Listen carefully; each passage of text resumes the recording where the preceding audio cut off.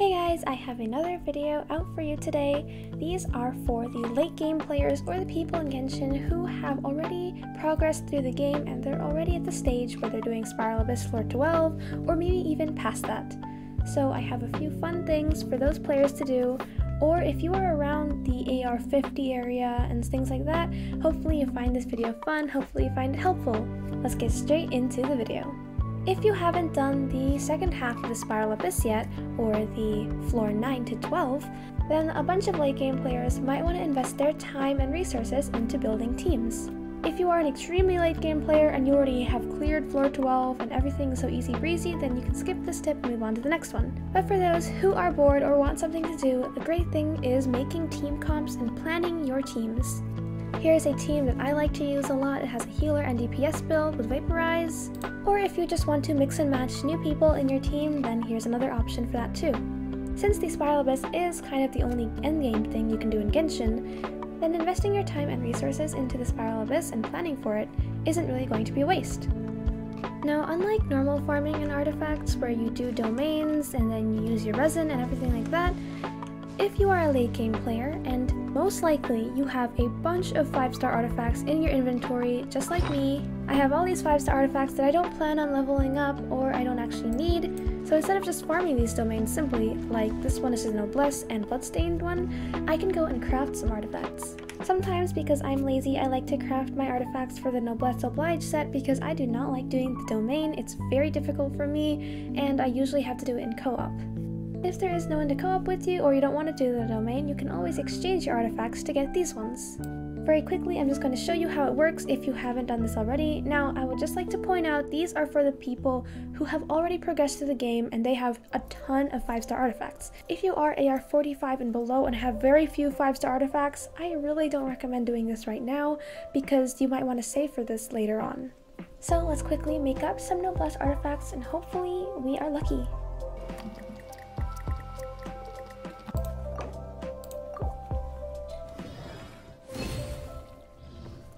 Okay, we have a feather, flower, and an hourglass, so let's check them out. Hopefully they're any good. Crit rate HP, not so good flower, and an HP sands. Now sometimes they give you really good stuff, like I got a Hydra damage bonus goblet from this with crit rate and crit damage on the substats, perfect for Xingqiu. I might just use it. I was really happy about those things, and there's a little aspect of gacha to it, so if you are that type who likes to pull on banners or if you like to test out your luck, this is a great way of doing that, and you don't have to really use your resources such as your resin, or you don't have to use any primogems. So for those late game players who are kind of broke on primogems or kind of broke on resin, here is your next option. If you haven't done the quest for the Serenity Pot, I don't know what you're waiting for, go ahead and do it because I love the Serenity Pot so much. The only reason I wanted to get to AR 35 was to basically unlock the teapot and create beautiful things. Currently I am the maximum trust rank and I have maximum adeptal energy in the first realm that I got, and right now I am in Cool Isle. If you are a late game player and you have a lot of resources at hand, such as wood or anything else that you collected, you can create these beautiful teapot designs. I created this cute little wedding aisle where there's Paimon, and then we have the harp that we got from the anniversary in Genshin. There's a bunch of seats here. I can invite some companions to come and watch, or if you want to have friends over, you can invite them to your beautiful little teapot. If you would like a teapot tour, let me know. I might make a video for that, or if you want any teapot build guides on how I do things, I made a quick one, but I can always make some more. You can adjust the time and scenery to your liking and take really good pictures that look really pretty. If you are on the Discord server and you have a great design, go ahead and share them because I always love seeing new teapots. Most late game players have already explored Inazuma and basically unlocked all the teleport waypoints. If you have noticed, there is a Sacred Sakura, which you can offer your Electro Sigils and get various rewards.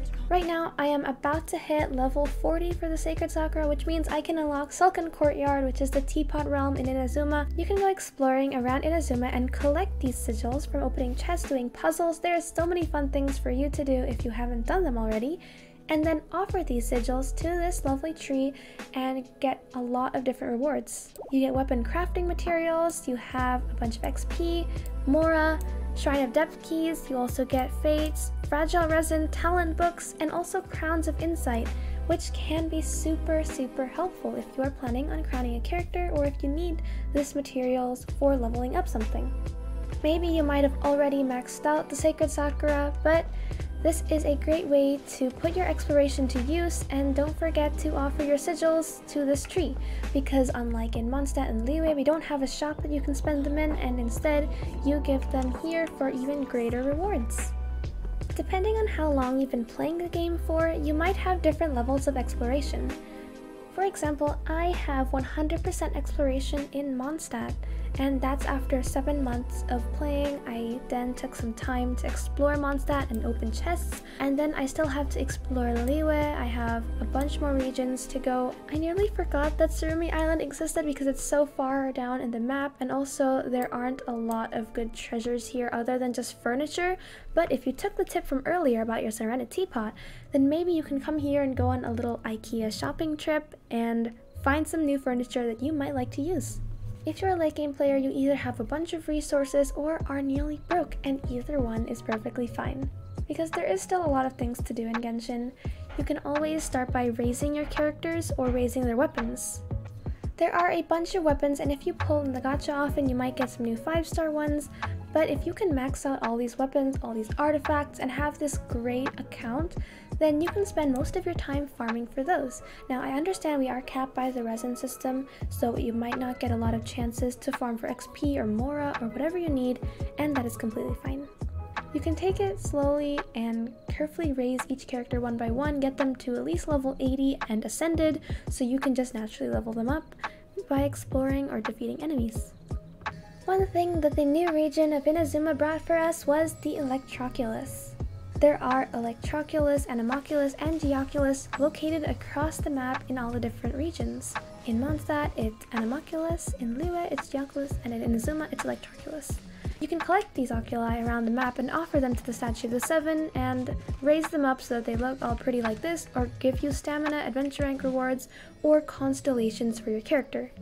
Now, what I decided to do was collect all the Electroculus at once and mark them on the interactive map, and then offer them all at once so I can get all these good rewards. You get Primo Gems as well, so you might want to go ahead and do that if you're saving up for maybe Ganyu, Xiao, or whoever might be coming up in the future. If the new Dragonspine event hadn't released, I'm pretty sure you might have already forgotten about Dragonspine. I almost forgot Dragonspine existed because I never went there to collect resources at all, or I didn't do the domain there. But once in a while, it's nice to go revisit the old places you went to. We have so much coming out, such as Inazuma, the new islands, and there's a lot to do.